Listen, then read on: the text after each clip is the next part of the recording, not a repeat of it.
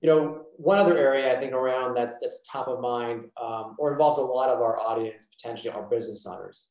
Whether you're a founder, whether you're a partner, whether you're someone that has an equity stake or potentially has to think about planning for the future.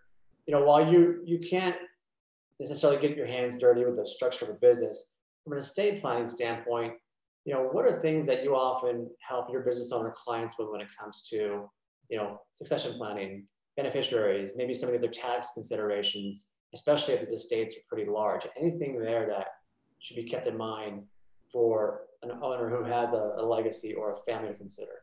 Right. Well, if we're looking at a taxable estate, again, over the estate tax limit, if someone is planning to transition or sell their business, they'd want to start really early talking to their tax person. I'm not a tax attorney, nor am I a CPA, but we work in conjunction with a lot of those folks, and you need to talk to them about what's my tax hit going to be, and is there a way to deal with that upon the sale? You can't have a sale inked and then do a lot of the things that need to be done. It's too late. You have to start really early with any succession planning, really.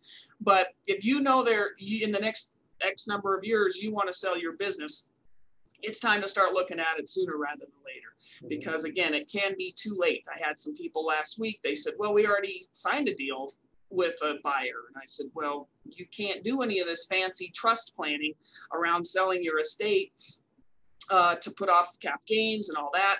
It's too late. So I would say really first involving a good tax person, planning early.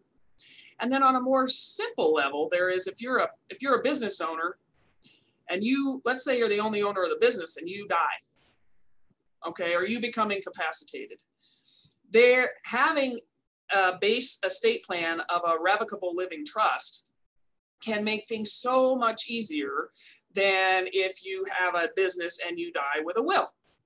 Because if you die with a will, no one can sign anything on behalf of that business until they go to court and get appointed by a judge and do a probate.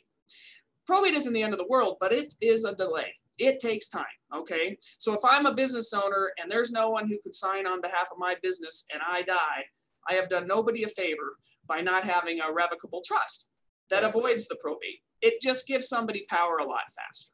Right. So, even at that base level, when I'm looking at a business owner, I'm generally saying there might be a better reason to have a trust for you. Right. And I think also it helps, I think if I'm correct, it can be less contested, right, with the trust than the will sometimes. If there's multiple beneficiaries, children of maybe a parent or other factors to consider. So no, I think the trust, like you said, does give more control or more clarity probably.